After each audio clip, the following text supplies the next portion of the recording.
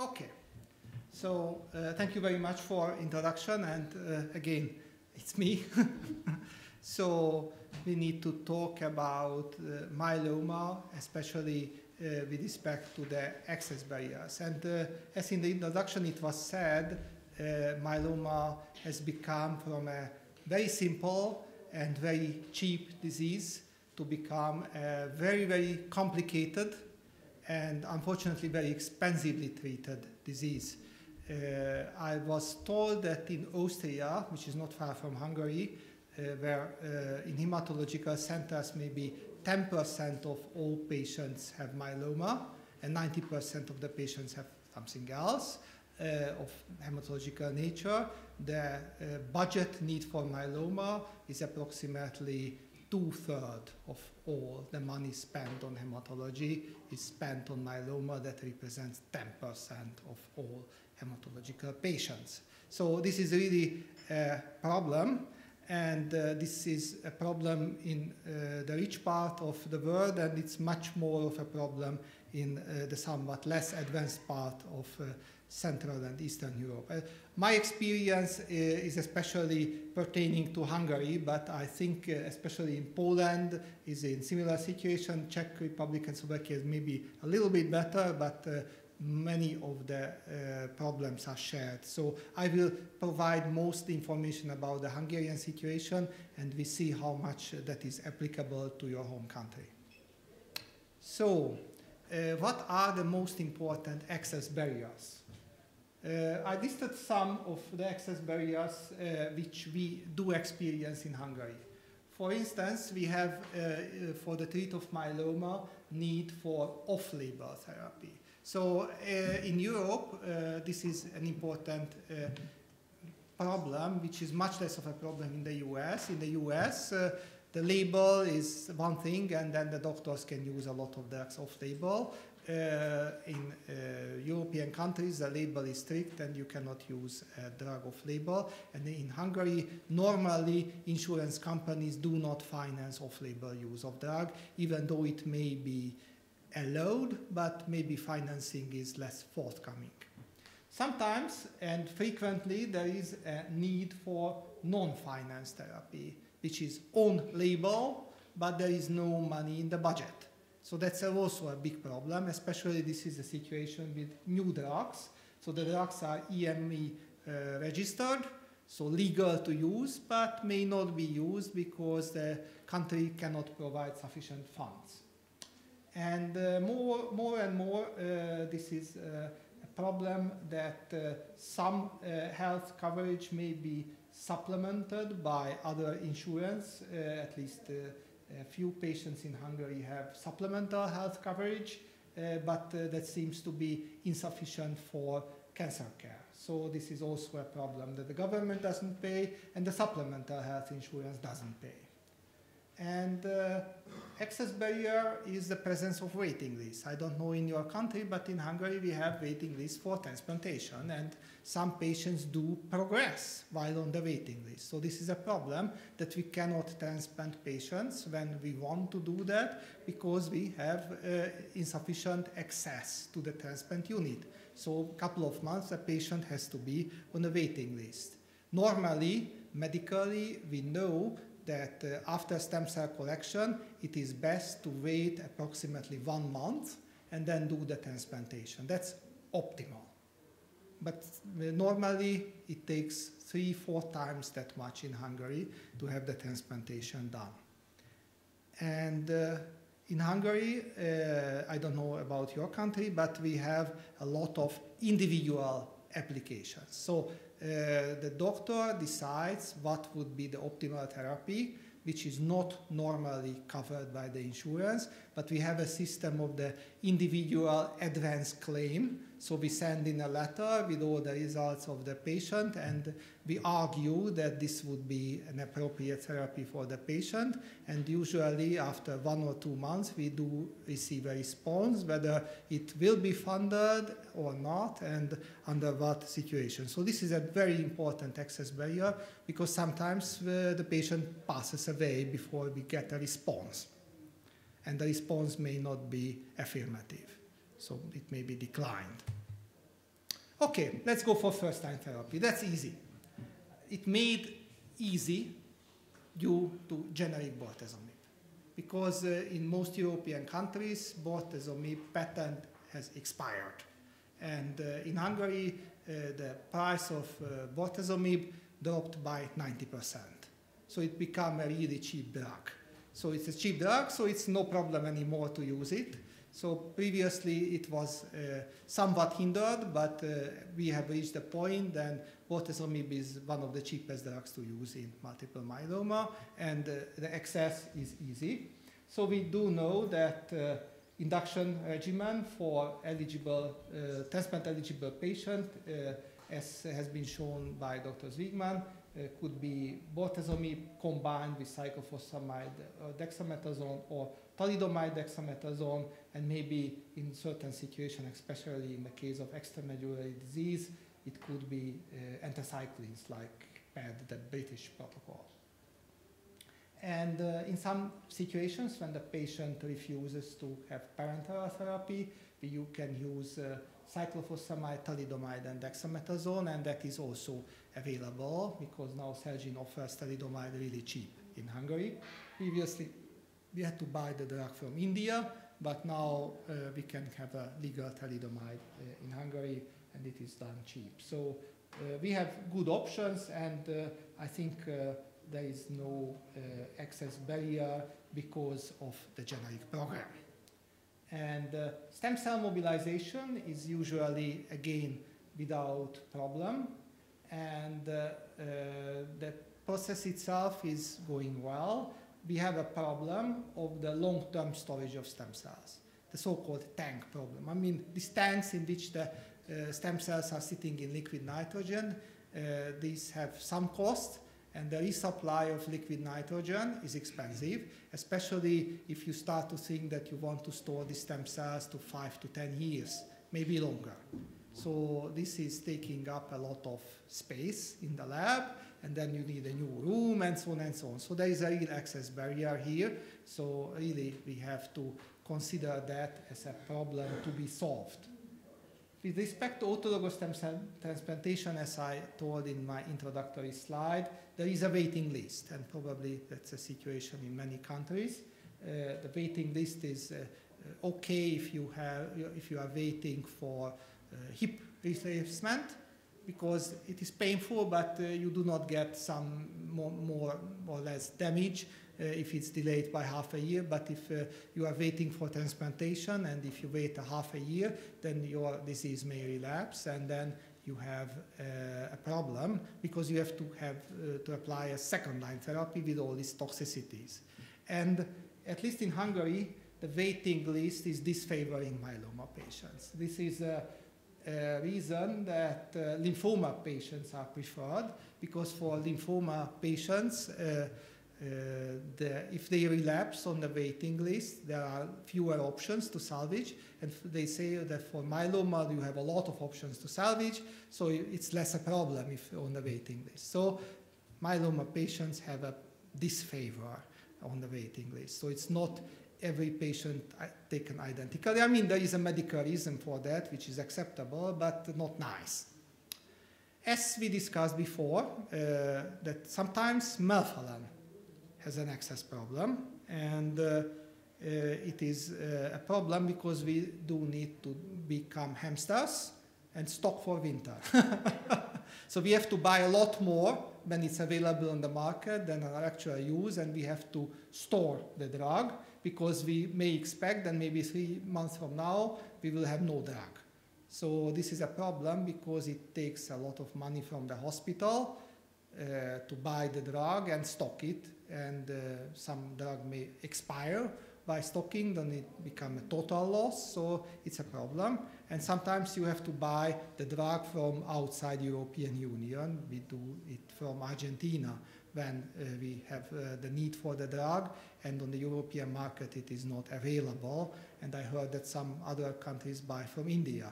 So, I mean, this is a problem, and this is a pharmaceutical industry problem, not only melphalan, but same problem may exist for methotrexate, which is a really important lymphoma and acute leukemia drug, and sometimes there is none available on the European market. And the same may happen with 5-fluorouracil, which is an important drug for colon cancer. And as far as I know, there is only a single company in the world who makes it, an Israeli company, and sometimes they shut down and there is no drug.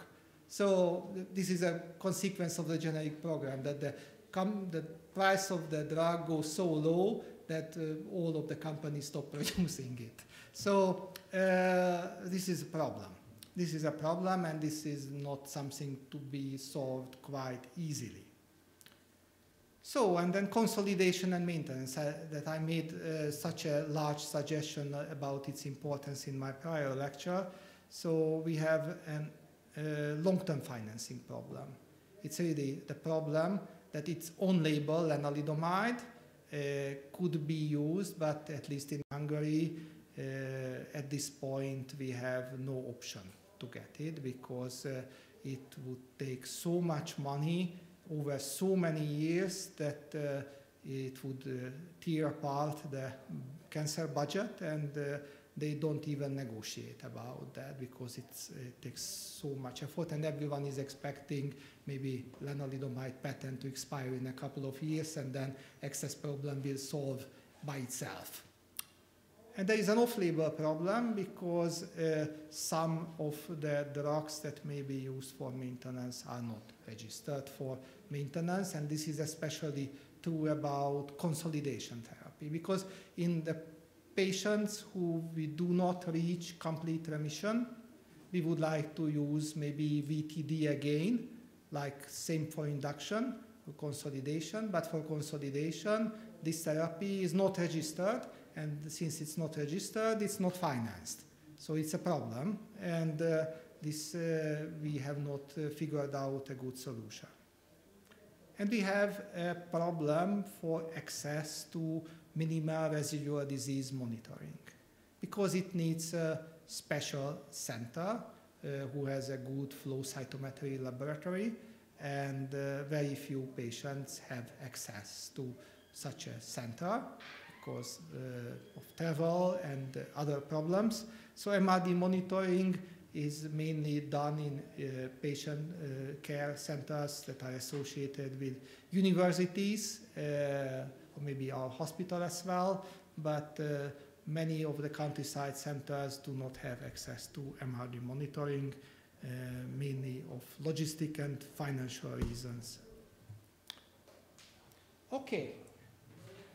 So the problems are many with respect to patients who are eligible for transplantation, but there are problems for patients not eligible for transplantation.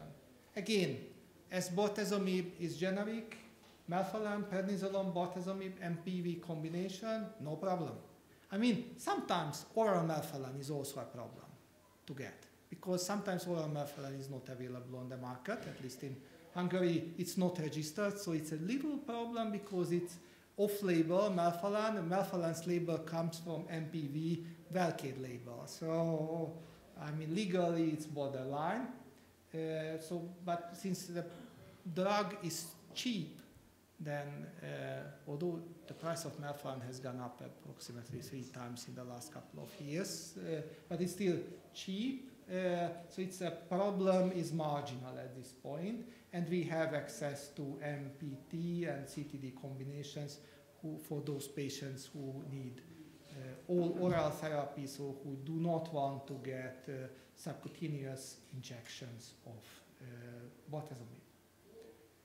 Okay, with lenalidomide and dexamethasone first line, I think in Hungary the insurance company said that it's hopeless, so to finance, because they normally finance lenalidomide for 4 months, and then you have to show partial response or better, and then you get additional financing for 1 year, and that's for relapsed disease. But for newly diagnosed elderly patients to give 18 months of therapy, or maybe continuous, as Dr. Zwiegmann said, this seems to be, again, beyond financial control, so it is at least not covered by Hungarian insurance. But, you know, lenalidomide dexamethasone has been superseded, at least in the US, with bortezomib lenalidomide dexamethasone. It has been shown in a clinical trial that it is superior. Again, this is not label, although bortezomib would be cheap, but lenalidomide bortezomib again goes to the expensive problem. So since it's off-label, it's easy to refuse, and we have a financing problem again with lenalidomide first line. In those cases where we have pre-existing neuropathy due to diabetes or alcoholism, I mean, this is a problem, but we have generic bendamustine in Hungary and probably in your countries as well. And generic bendamustine is on label and financed. So I think this is a good option at this point for these patients who have neurotoxicity due to myeloma, diabetes, or alcoholism. So I think the problems are here mostly related to first-line lenalidomide. Now, relapse. Okay, I would start in the middle. But you as a physician or you as a patient, you want the best available therapy. On the insurance provider wants you to get the cheapest therapy. And these usually do not coincide. That's a problem because at least in Hungary, insurance providers prefer repeat as many times the bortezomib-based therapy as possible because it's cheap and effective usually, but toxic as far as all of you know that bortezomib has a long-term problem of neurotoxicity, especially hand and feet sensory neuropathy. Now, if prior response was good and the side effects were few, then I have a smiley face. I have no problem medically to repeat it. I mean, there are these patients, maybe 1/3 of the patients had few side effects and very good response. Then I have no problem. Repeat MPV, repeat VTD, no problem.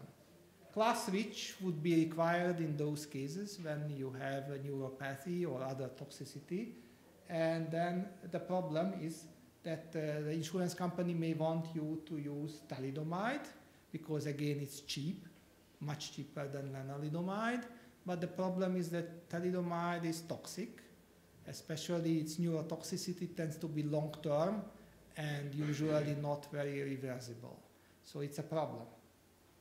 And in this case, you may get access to lenalidomide, but usually the problem is that, at least in Hungary, they give a quota to each department. And if your quota is filled, then you have to turn in individual claims. And then it becomes really difficult to get access to the drug. Second line. Third line is usually easier because in the third line, the insurance company cannot really argue effectively against the use of lenalidomide. Unfortunately, we do know from clinical studies that lenalidomide works better in second line than in third line, but the insurance company thinks the opposite way, that if you give it third line, it works less effectively. That's better because they have to provide it for shorter period of time. You see, I always say that they sit on the horse and holding the tail. So they want to delay providing the best drug because delay means fewer months of therapy, and that's better for them for financing viewpoint. Okay, so triple combinations. You know, if the patient is fit, then you want to use 3 drugs instead of 2 because 3 is better than 2. 4 may be not better than 3, but in certain situations maybe. But 3 is optimal. So if a patient is fit, you want to use. But 2 expensive drugs in one line of therapy, it's very difficult. Again, the insurance companies, at least in developed countries, may want you to use the cheapest available therapy, not the best. And at least the reality in Hungary is that you could use bortezomib in combination with steroid, prednisolone or dexamethasone, and a cheap cytostatic drug like cyclophosphamide, melphalan, or doxorubicin. So this is a triple therapy, effective and good, but the problem is bortezomib toxicity. Thalidomide-containing regimens are again available, and in this case they are off-label like CTD, but usually in Hungary financed, because the situation is interesting that something is maybe off-label but cheap, then who cares about being off-label? Something is off-label and expensive, then it becomes really important and it is off-label. And the new drugs, carfilzomib, ixazomib, and daratumumab, usually to get access in second line is problematic, but as we heard from Dr. Ziegman, it's also a problem in the Netherlands, whose per capita GDP is a couple of times higher than Hungary, so the problem is really maybe universal at this point. So to get the best therapy, maybe without, not without any problems. Yeah, that's a problem. And it's difficult to handle, and I think patient advocacy groups are really important to tailor this kind of problems, to show to the lawmakers that best available therapy is the best option for the patient. Okay, salvage transplantation. So we are talking about transplantation done second or maybe third time, because now there are data emerging that autologous transplantation could be done even 3 times, not just 2. I mean, 2 is now standard of care, but now we start to talk about 3. Now, so at least in Hungary, patients who responded well, at least maybe minimum 2, but better than 3 years for autologous transplantation, you can give good induction therapy and then do a second autologous transplantation, and it is normally approved by the finance transplantation committee, and it's done quite regularly but not frequently.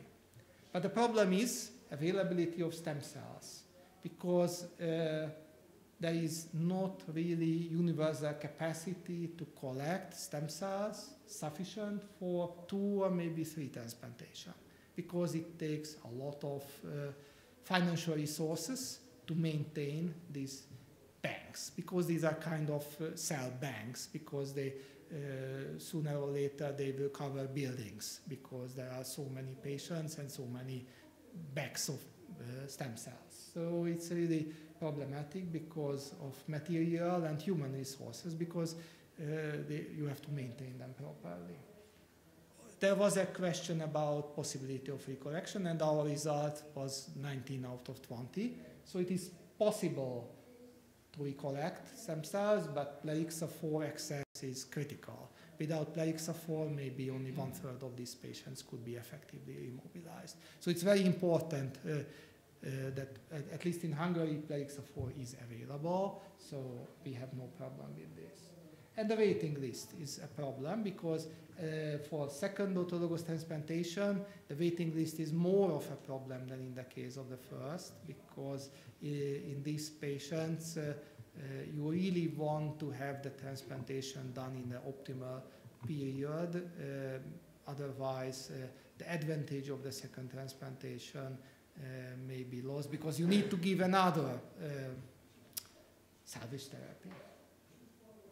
And I think this is an interesting situation, that autologous stem cell transplantation in myeloma at present is one of the cheapest therapies available. I think this is only a couple of months of lenalidomide treatment, or maybe 2 months of daratumumab treatment. So it's really, really, I would say, dirt cheap as compared to the novel drugs. And this has been the totally opposite maybe 10 years ago. And this is, it made a very interesting situation, because the transplant budget should be increased to cover all these additional necessary transplantations. And I think, again, this needs to have the lawmakers and the financial decision makers to become aware of this problem, that we need to have more access to autologous transplantation, and in the long run it saves money for the country, because this is cheap therapy nowadays. And this is especially expensive therapy, quote unquote, but in the case of myeloma, this is not true anymore. Okay. And how about the situation of refractory myeloma? Refractory myeloma are considered patients who do not respond to therapy, or those who progress immediately upon stopping it. this means that patients may respond well to a therapy, but when you decide to terminate therapy, they immediately progress. That means a problem because they have probably a resistant clone that emerged during the therapy. And usually you remedy it by class switch.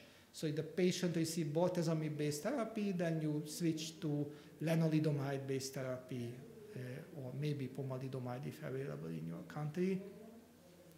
But lenalidomide refractory patients have more difficulty because if they received first-line bortezomib, second-line lenalidomide, they may have pre-existing neuropathy from first-line therapy, so you cannot easily switch back to bortezomib, so you really want to give them something better, less toxic. But at least in Hungary, this is a situation where the insurance company says that, oh, we have non-neurotoxic alternative, bendamustine, which is very cheap, you should provide that. But the problem is that bendamustine using third, fourth, fifth line, it's kind of palliative therapy. In my experience, bendamustine in this situation works as long as you provide it, and immediately the patient progresses when you stop. But the insurance company says that, again, you can give 6 cycles, 6 months, and then we can renegotiate in 6 months. So, and professionally, in this situation of lenalidomide refractory patient with neuropathy, I would like to give my patients carfilzomib or daratumumab, but it is a difficult application to get approval for. I don't know about your country, but we'll be happy to hear your experience. And there is a situation of multi-refractory myeloma. I mean, this is a real tough job. Patients in this category do not respond to multiple attempts. So I mean, you try this and that and that, and then the patient still progresses. And usually there are very few things that can turn bad with a patient who respond to therapy, and a lot of things who can turn bad for the patient who is refractory to the therapy. Because you get all the toxicity of the therapy and all the problems of progressive myeloma. So this patient's condition is usually deteriorating. You need to be quick. And individual applications tend not to be quick. And especially if the patient exhausted the good options of bortezomib and lenalidomide-based combinations. In this case, usually a multi-agent combination like PDT-PACE is used in Hungary. Sometimes we give them 50 milligram of IV melphalan, and that's also a good option in certain situations and can work for a couple of months and give you time enough to negotiate with the insurance company to get something better. Sometimes it gets approval, sometimes not. And in these situations, access to novel agents in clinical studies is really important. And we are really keen on enrolling refractory patients to clinical trials because usually that's the only way to get access to novel therapies quickly enough. Maybe daratumumab is a good option, but the problem is that it works only 1 in 4 patients. So 4 patients you treat, for 3 in this situation it won't work, only 1 out of 4 you will get an effective therapy. And we have seen the results of pomalidomide that it works only 40%, but if you have pom-cyclo, then it goes up to 50. So it's really a problem. And the barriers are numerous. And in this situation, and really, this I consider a very much unmet need in Central Eastern Europe. But our problems are our problems. Together with the patients, we strive to jump above the barriers and hopefully solve the situation. I'm ready for questions and discussion. Anyone has a question?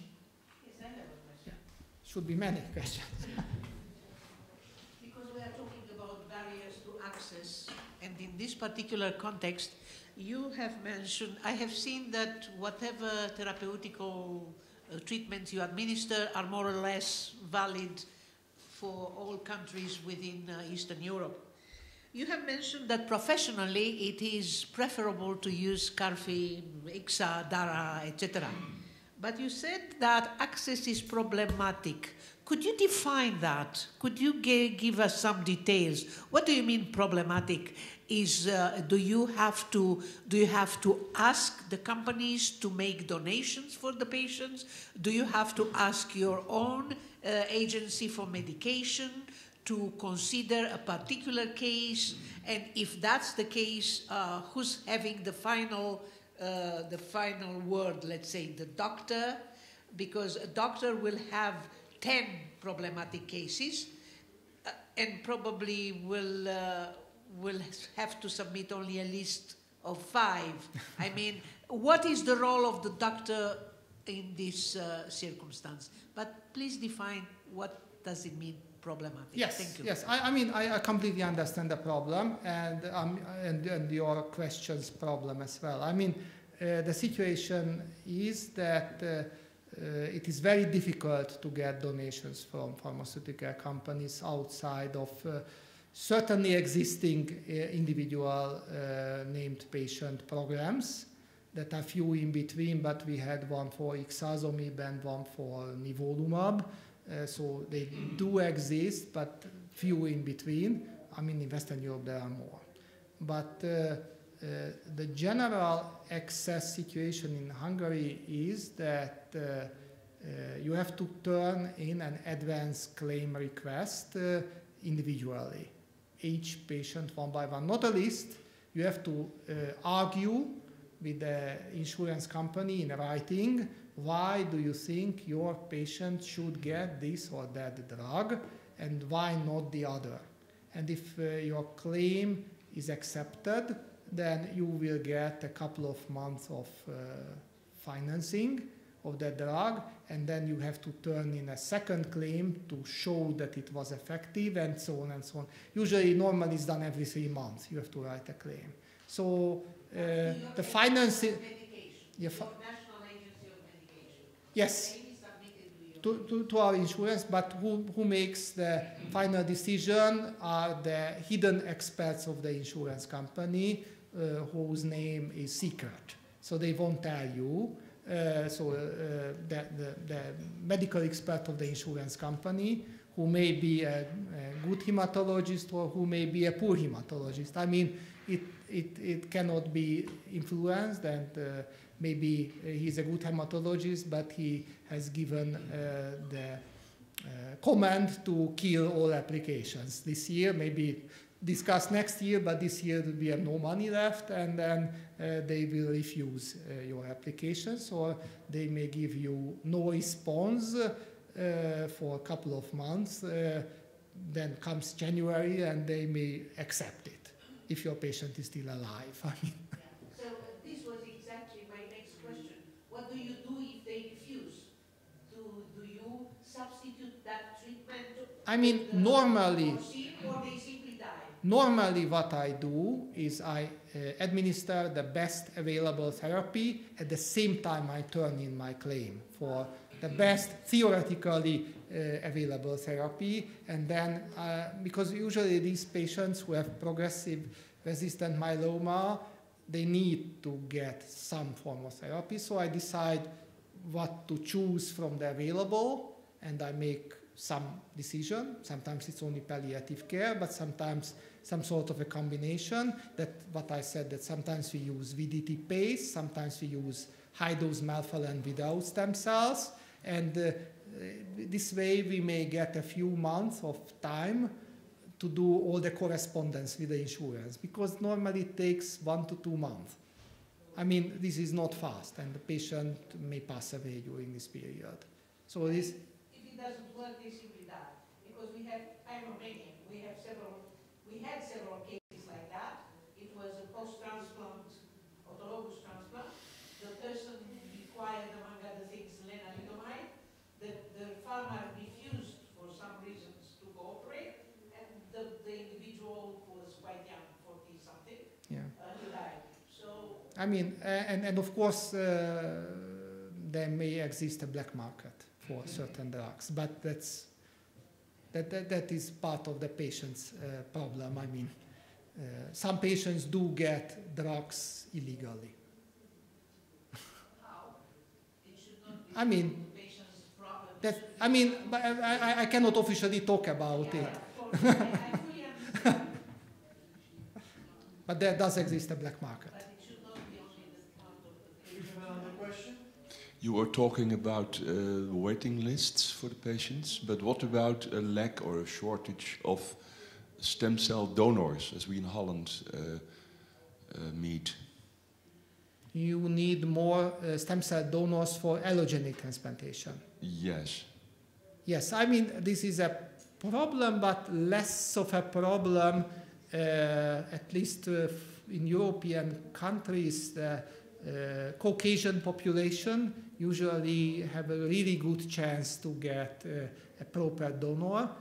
I think in Hungary we have a problem of gypsies, because they do not normally have a donor available because of the different age constitution, and I think the same situation about the Basque people here in France and Spain, because they have a different age composition than rest of European population. But most of the Caucasian people in Europe tend to be similar, so maybe one mismatched donor could be found for more than 80%, if sibling is not available.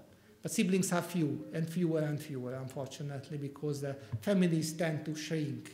I don't know, my father was 11th child and I was 2nd child. So I mean, the families are decreasing as generations are passing. And I think in Hungary normally most families have only one child.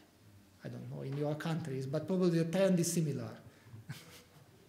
So siblings are much fewer, but usually the young people who are the university students, many of them apply to become stem cell donors. So, I mean, they constitute a large number of healthy individuals, and maybe 80% of the patients have chance to have a good donor. But definitely for certain subpopulations, it's a problem.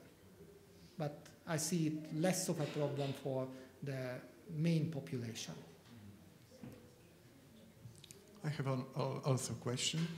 The problem is, according to me, and lots of people, lawyers also, that states or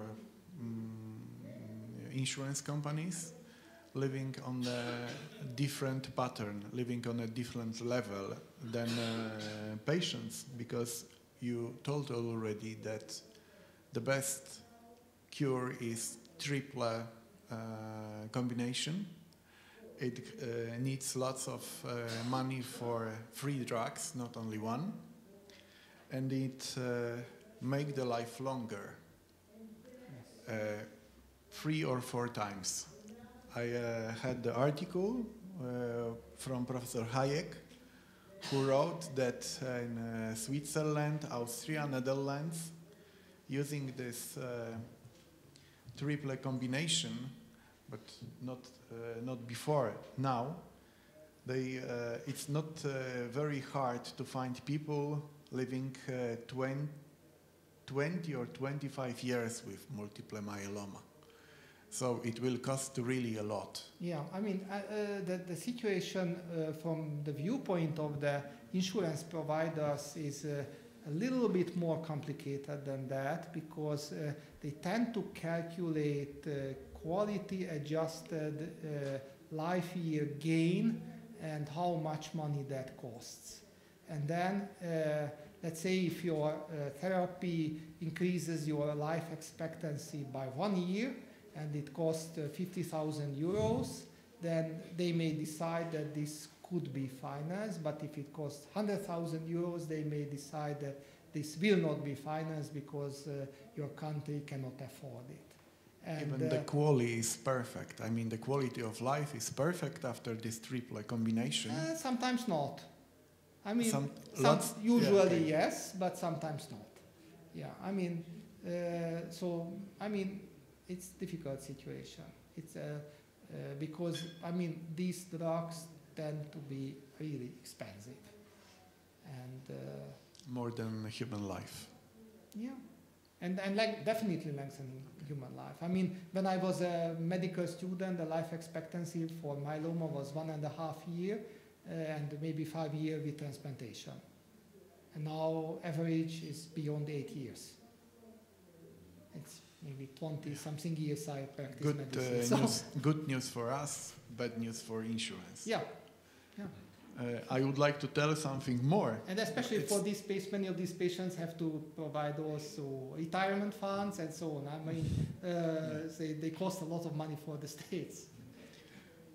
We have the sentence, empowering myeloma advocacy across Europe. And try to imagine that we were talking about the data. It's a novel medicine. You told that it's 25% of success when you use it. Yes. But I don't, if you know, that for the producer of data, the central and the old communist countries are all together 2% of income. 2%. Yeah. Of their global income. Yeah, they don't even know where is Hungary. Yeah, Poland, it's kind of, Romania. I was told it's kind of rounding the numbers. 2%. They will not give any donation because it's too small market. It's sad, but I was really shocked. They see countries, or they see group of countries where the income is more than 10%. It's a normal in big corporation, normal thinking, GE or Ford or something like that. 10% is a serious market. Below, no. Sad. Yeah, sad but true. So, empowering myeloma advocacy across Europe must be created on the level of governments before the elections and all these kind of things, because we cannot really think that the donation is a way. Yeah, I think so. I mean, it's and also access to more clinical trials, because if you enroll your patient in a clinical trial or a patient is volunteering to participate, then usually can have access to the new drugs for free. Free for the patient and free for the government insurance. So I mean, this is really important that the government insurance companies should strive to develop more centers of excellence to have more clinical trial participation. But also it's not really understood. Because this should be part of the long-term thinking of the insurance providers to motivate the system towards clinical trials, and maybe some more country-based clinical trials should be there. It was. I have one more question, please. But wait! I have a role of chairman. Sorry, it's okay. I speak as a retired person from a company, and I want to give you some hints.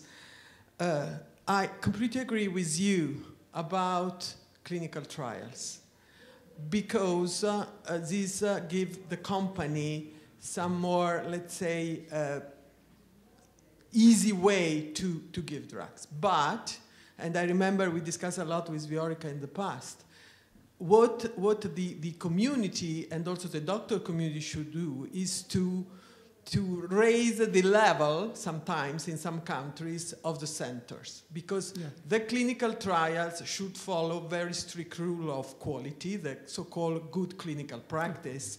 And we faced, when I was working in Novartis, the fact that in some countries the level is increasing because of ESMO, because of EHA, because of training. But this is one point. Help as a community to have a center of excellence to do clinical trials. Second, donation. I said also yesterday, companies are not charities. Okay, so, and I speak from a former company that, for example, in CML, organized one of the most important donation project for Glivec in all underdeveloped countries. So the companies that are aware of that try to find a way, but it's very difficult to even legally. Even if a company, and I faced that because I was working as responsible for patient groups, and I received the request for donation. But even willing to do that, from the legal point of view, the fiscal point of view, sometimes it's really difficult, even if a company would like to. So I want to, not to defend, but I want to explain some situations. So it's not so easy to do donation, even if you want. Make an example from Italy, where I live. If a company make a donation, they should pay VAT on that. That is crazy. Yeah. If you wanted. Okay. So I wanted just to explain some situation from companies, and the companies try to, when it's possible, to do it, but it's not easy also. And again, if you start with a donation, then it thinks that companies should do donation. Companies are not charities. No. Okay. Yeah, I think your comments are much appreciated. Thank you. There is some rules to avoid VAT payment. In Italy it's not. In Italy it's not, I can tell you. The last question? The last question. It is the last question. I know, Susanna, thank you very much for your input. The problem is that the main responsibility goes to the state, particularly when the patients are taxpayers or have been taxpayers for all their life. So the primary responsibility is the state and not the company, and I fully agree with you that they are, not charity. And I have not heard anything about cytogenetics. One way to establish the treatment, the stages, and so on and so forth. My question is, again, and relates to the responsibility of the state. Does your state have cytogenetic laboratories? I know that private laboratories exist as well as in Romania, but are there any places where Hungarian people can go to the cytogenetics laboratories governed by the state? Fortunately, yes. There are 6 good cytogenetic laboratories. State. So it's free for the patient. So this is organized, yes, for cytogenetics. But we have a problem with minimal residual disease monitoring. That's a problem. This is still ahead of us to solve it. But cytogenetics, yes, it has been fortunately solved. So it's free for the patient. Okay, thank you. Thank you, doctor. Thank you. I would like to tell that we finished in time, so it's a good success.